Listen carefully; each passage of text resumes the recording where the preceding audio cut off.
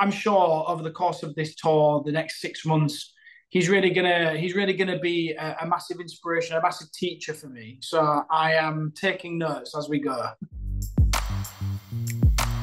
What have you observed about Ed Sheeran? I mean, at close quarters, I think you are one of the few people who's going to be on the road with him for 6 months, and that kind of gives you the ringside view of what it takes to be Ed Sheeran, I suppose.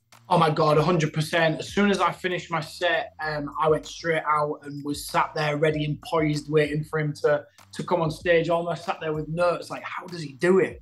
But yeah, I just want to use him as a mentor as well whilst I'm on the road with him. He had a lovely 15, 20 minutes with me backstage before I went on stage, and just was talking to me about all things like normal, I talked about his Christmas and packing for the tour and his kids and stuff, and was asking me about my New Year's Eve and Christmas and things. So it just felt really nice to just, a superstar like Ed Sheeran, just us talking about how we pack our suitcases was just really like nice just before I went on stage. And he's given me some great advice about how to manage my nerves a little bit better.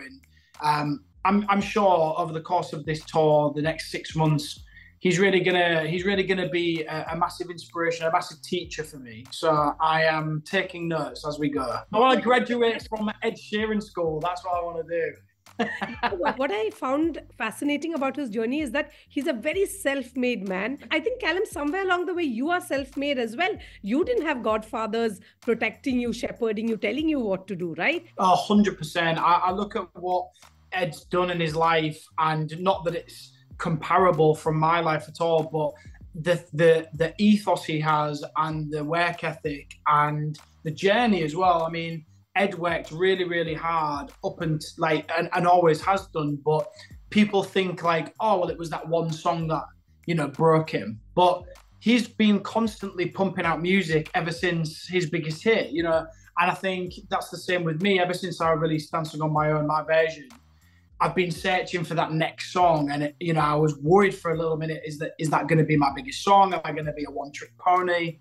And, especially after Britain's Got Talent, there was no, like you said, Simon Cowell had kind of gone off and done another show. And I was left kind of like, well, what do I do now? And I've been working so hard since. And when I wrote You Are the Reason and put that song out, that kind of, for me, really solidified my place in music culture. And I still work so hard to try and find the next, what's going to be the next big song that people walk down the aisle to or dance their first dance song to. So yeah, I see a lot of what Ed Sheeran has done and the kind of person he is, and I see a lot of myself inspired by that and following those footsteps a little bit. Now in this age of Tinder, Bumble, etc., where love is like a questionable currency, how do your songs fit in? Like, do you also question, like, should I go dark on myself or anything on those lines? Do you know what? I think from the dawn of time, people have written about love, about relationships, makeup, breakup. And I think that's what people resonate with, because, if something we all have in common, it's either being in love or not being in love, And I think, Dancing on My Own is about heartbreak, it's unrequited love.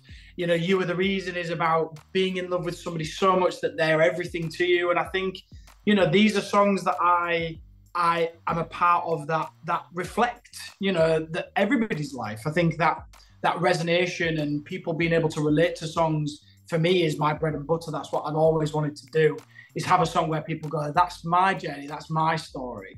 I've never thought about writing a song about finding love on Tinder. I think that's maybe a little bit too far, but I like the traditional kind of, finding love across the bar or something like that, locking eyes with somebody. But maybe there's a song in there. Maybe I should tell Ed, like, maybe we should be writing a song about Bumble. Maybe that's the next big hit. Yeah. You said that he helped you get over your stage fear. What was the tip he gave you? The best advice that Ed gave me was, because I said, I've never performed to this amount of people with this amount of music. Last year, I performed in Wembley Stadium in London, but it was for one song and then I came off. It was the same with the singing at the King's coronation, one song off. So for 40 minutes to sing to people in a stadium is quite a different beast. And Ed said, do you know what he said?